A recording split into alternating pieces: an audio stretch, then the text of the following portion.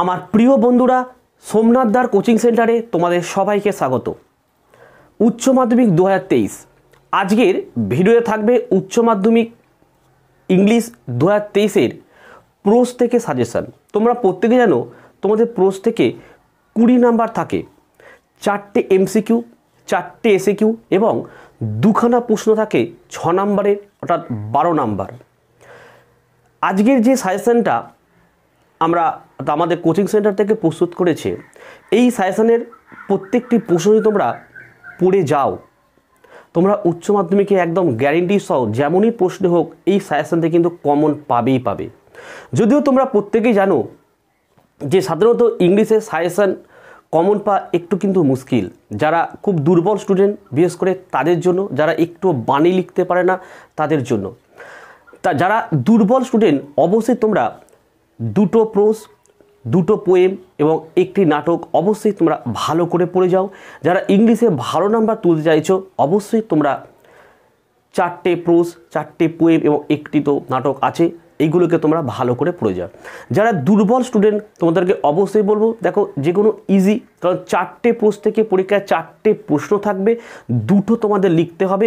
যারা দুর্বল স্টুডেন্ট অবশ্যই তোমরা থ্যাংক ইউ ম্যাম, 3 কোশ্চেন্স এখান থেকে যদি প্রশ্ন তোমরা পড়ে যাও অবশ্যই তোমরা কিন্তু কমন পাবেই পাবে। আর এই সাজেশনের প্রত্যেকটি প্রশ্ন তোমরা প্রথম থেকে শেষ পর্যন্ত দেখো, তোমরা নিজেরাও বুঝতে পারবে যে এখান থেকে অবশ্যই কিন্তু প্রশ্ন কমন পেয়ে যাবে। কিন্তু অনেক স্টুডেন্ট আছো তোমরা বিভিন্ন ধরনের সাজেশন পড়েছো, এই সাজেশনটি হাতে পাওয়ার পর আমি বলবো না যে তোমরা বাকি প্রশ্নগুলো আর পড়ো না, অবশ্যই যে প্রশ্নগুলো তোমরা পড়েছো সেটা তো অবশ্যই তোমরা পড়ে যাবে। এখান থেকে যে প্রশ্নগুলো তোমরা তৈরি এখনও হয়নি তোমরা অবশ্যই তৈরি করে নিও, অবশ্যই তোমরা পরীক্ষা কিন্তু লাভবান হবে। তো চলো আমরা সাজেশনটি শুরু করি। HS English 2023 pros last minute suggestions. সিলেবাসটা তোমরা অলরেডি প্রত্যেকে জানো, তাও তোমরা একবার দেখে নাও। 1 নম্বরে দেখো দ্য আইস হ্যাপিড, 2 নম্বরে স্ট্রং রুটস, 3 নম্বরে থ্যাংক ইউ ম্যাম, 4 নম্বরে 3 কোশ্চেন্স। নাম্বার ডিস্ট্রিবিউশনটাও জানো। এমসিকিউ তোমাদের 1x4, 4খানা এমসিকিউ পরীক্ষায় দেয়।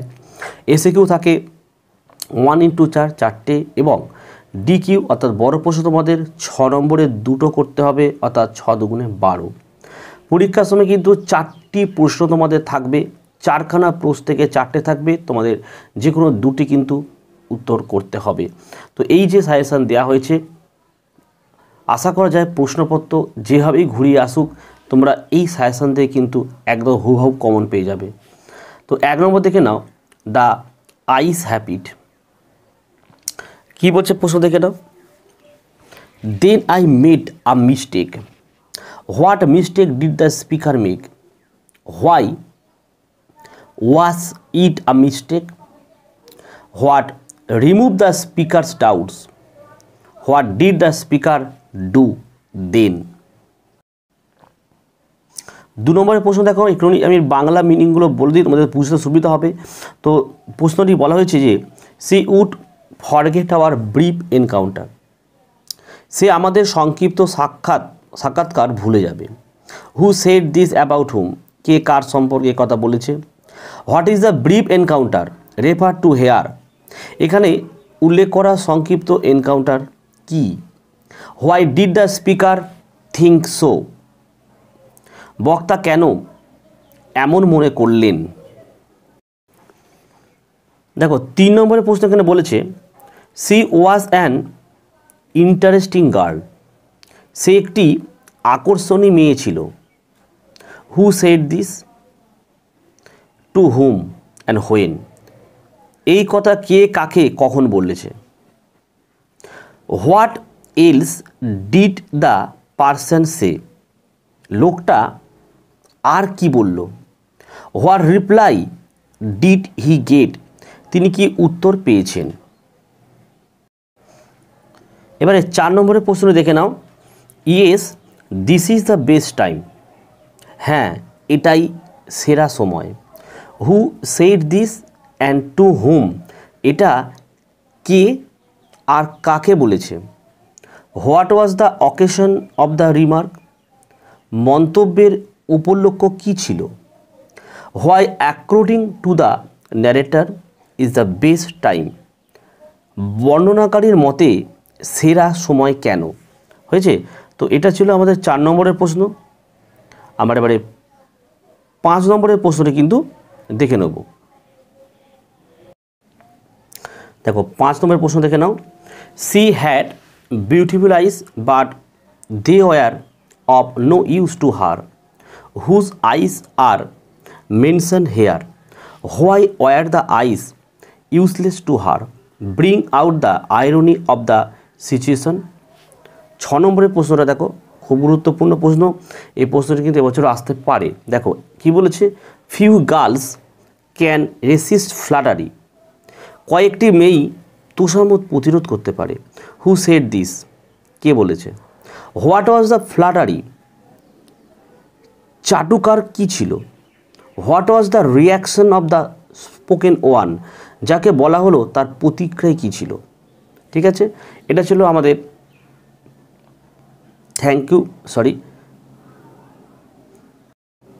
দ্য আইস হ্যাবিট থেকে 6টি প্রশ্ন। এই 6টি প্রশ্ন তোমরা ভালো করে তৈরি করে যাও। আমরা তারপর দেখে নেব 2 নম্বর। দেখো স্ট্রং রুটস। তা স্ট্রং রুটস থেকে প্রশ্নকে একবার দেখে নাও। 1 নম্বরের প্রশ্ন বলা হচ্ছে যে আওয়ার লোকালিটি প্রিডোমিনেন্টলি মুসলিম, আমাদের এলাকা প্রধানত মুসলিম ছিল। হু ইজ দ্য স্পিকার, বক্তা কে? How does the speaker describe the locality, speaker কীভাবে স্থানীয় এলাকাকে বর্ণনা করেন? What picture of communal harmony do you find in the description, বর্ণনায় সাম্প্রদায়িক সম্প্রীতির কোন চিত্র পাওয়া যায়? খুব ভালো প্রশ্ন, তোমরা এটা ভালো করে কিন্তু তৈরি করে। দেখো 2 নম্বরের প্রশ্ন বলা হচ্ছে কি যে why don't you say this to the people who come to you, যারা আপনার কাছে আসেন তাদের কেন আপনি এই কথা বলেন না? হু সেজ দিস, এই কথা কে? অ্যান্ড টু হুম, আর কাকে বলেছে? What is referred to by the word this, এই শব্দটি দ্বারা কি বোঝানো হয়েছে? Why do the people come to the person spoken, মানুষ কেন কথা বলা ব্যক্তির কাছে আসে? আচ্ছা 2 নম্বরের প্রশ্নটা হলো। 3 নম্বরের প্রশ্ন বলছে his answer filled me with a strange energy and enthusiasm, তার উত্তর আমাকে এক অদ্ভুত শক্তি ও উৎসাহ ভরিয়ে দিল। হু ইজ দ্য স্পিকার, বক্তা কে? Whose answer is being referred to hair, কার উত্তর এখানে উল্লেখ করা হচ্ছে? হোয়াট ওয়াজ দ্য আনসার, উত্তর কি ছিল? খুব গুরুত্বপূর্ণ প্রশ্ন। চলো 4 নম্বরের প্রশ্নটি আমরা দেখে নিই। দেখো 4 নম্বরের প্রশ্নটা বলা হচ্ছে the people of different religious would be sitting outside waiting for him, বিভিন্ন ধর্মের লোকেরা বাইরে বসে থাকবে তার অপেক্ষায়। Where did the people wait, কাকে তাকে বলা হয়? হোয়াই ডিড দে ওয়াজ দেয়ার, জনগণ কোথায় অপেক্ষা করেছিল? হয়েছে, কেন তারা সেখানে অপেক্ষা করেছিল? What would happen there after, তারপর কি হয়েছিল? হয়েছে। দেখো এখানে প্রত্যেকটি প্রশ্ন এতটাই গুরুত্বপূর্ণ, এই প্রশ্নগুলি তোমরা করে যাও। আশা করা যায় পরীক্ষা তোমরা কিন্তু প্রায় প্রশ্নই কিন্তু কমন পেয়ে যাবে। ঠিক আছে, চলো আমরা 5 প্রশ্নটা দেখে নিই কী বলা হয়েছে। বলছে what did Kalam's father tell him about the relevance of prayer, অর্থাৎ এপিজে আব্দুল কালামের বাবার আধ্যাত্মিকতা কিভাবে তাকে প্রভাবিত করেছিল। হয়েছে। আচ্ছা আমরা 6 নম্বরের প্রশ্নটা দেখে নেব। তো 6 প্রশ্ন কি বলেছে যে what remain the routine for Abdul Kalam's father even when he was 60s, Abdul কালামের বাবার 60-এর দশকের শেষের দিকে থাকাকালীনও তার রুটিন কী ছিল? What does Abdul Kalam say about his emulation of his father, Abdul Kalam তার পিতার অনুকরণ সম্পর্কে কি বলেন? হয়েছে। তো স্ট্রং রুটস থেকে তোমরা এই 6টি প্রশ্ন ভালোভাবে তৈরি করে নাও, এর মধ্যে থেকে তোমরা কমন পাবে। আচ্ছা আমরা তারপর দেখে নেবো, দেখো থ্যাংক ইউ ম্যাম। এই থ্যাংক ইউ ম্যাম থেকে কিন্তু 2022 সালে কিন্তু ছিল না কিন্তু এটা, তাই এখানে প্রত্যেকটি প্রশ্ন তোমরা অবশ্যই ভালো করে পড়ো, এর মধ্যে কমন পাবে। দেখো একের প্রশ্নটা কি বলেছে, I would teach you right from wrong, হয়েছে, who said this two hmm and when, কে কাকে কখন এ কথা বলেছে, how did the speaker transform the person spoken to her, বক্তা কীভাবে উদ্দিষ্ট ব্যক্তিকে বুদ্ধি দিয়েছিলেন, হয়েছে। তা এটা অবশ্যই খুবই গুরুত্বপূর্ণ প্রশ্ন, ঠিক আছে। আমরা নেক্সট প্রশ্নটা দেখে নেব। 2 নম্বরের প্রশ্ন, what had Mrs Jones guess two B the real reason behind Rogers action, what did Mrs Jones do so that Roger could fulfil his wish, what did C টেল হিম দেন। 3 নম্বর প্রশ্ন, you গনা take me to jail, whose আক্স this question and two hmm, when did the speaker আক্স this question, what reply did the speaker gate. 4 নম্বর প্রশ্ন থেকে নাও, do you need somebody to get to the store, who is the speaker, two whom did the speaker say this, why did the speaker want to go to the store, what did they have in supper.